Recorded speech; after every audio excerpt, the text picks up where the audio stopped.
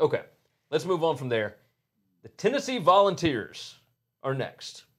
5-7 last year, 2-6 in the conference in Jeremy Pruitt's first season. Returning starters, they have got, 8 back on offense, 7 back on defense. Experience returning, number 21 in the country. That's good for number 2 in the conference.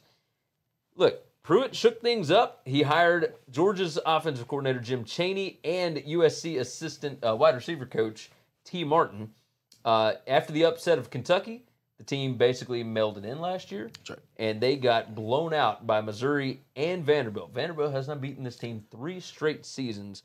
The defense runs a lot of nickel. They return a lot. They had the number 49 total defense. Defensive line is the weakest area after they've replaced 4 starters this season.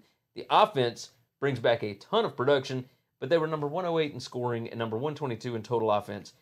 The offensive coordinator, Jim Chaney, him with Jarrett Guarantano, this could be a really good mix. I think they will mesh really well together. They need to beat Vanderbilt this year. They need to make a bowl game to show some progress after a top 15 recruiting class. The over-under is 6.5. The juice is the same on both sides, minus 110.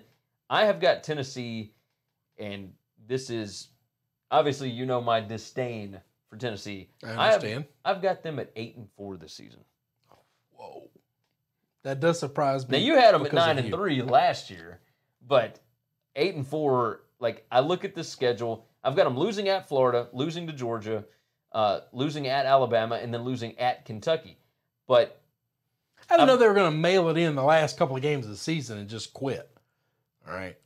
No, but that's I win both of those games. Well, that's the thing. I've got them winning at Missouri. I've got them winning against Vanderbilt.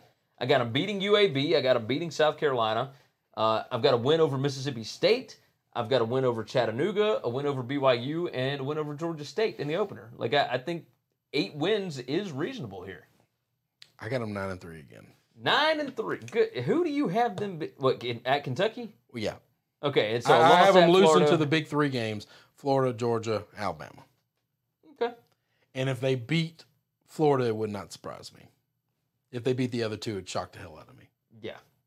Yeah, I'm with you there. I'm with you there. That's a difference. That's a difference. Good.